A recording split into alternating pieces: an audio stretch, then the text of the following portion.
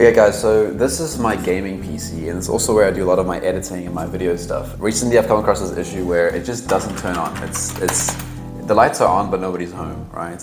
If I turn it on, it just, everything boots up but nothing actually goes anywhere. It doesn't post, doesn't do anything. I can reseat the RAM, I can do everything I want, but I'm going to show you how I'm going to start my machine using a hairdryer, which is crazy. So let's watch this.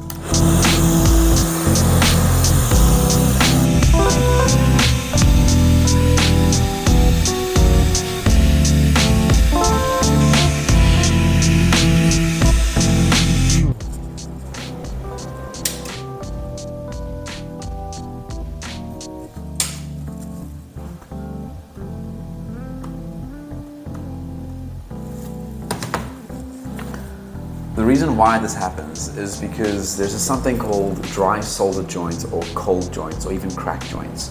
In this massive sea of electronics and tiny little solder points, there's a tiny hair solder. It's thinner than a human hair. It's a crack, and it can often happen from oxidization. It can happen from the constant contracting and reduction of the solder over time by heat, the constant heating and cooling.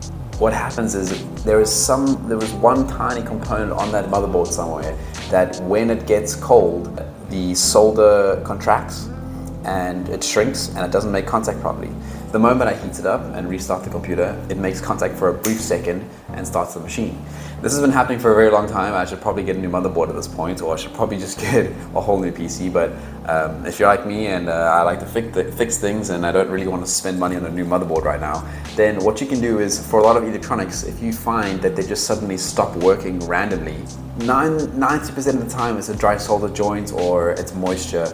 So before you just toss it in the bin and you give up, use a hairdryer or a heat gun to just gently heat that electronic section.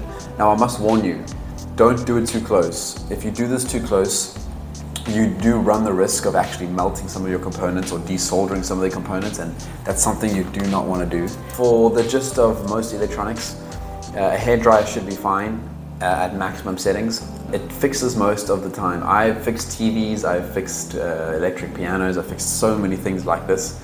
Give it a try before you want to throw it in the bin, because dry solder joints and crack joints are actually the biggest cause of just a random failure of electronics.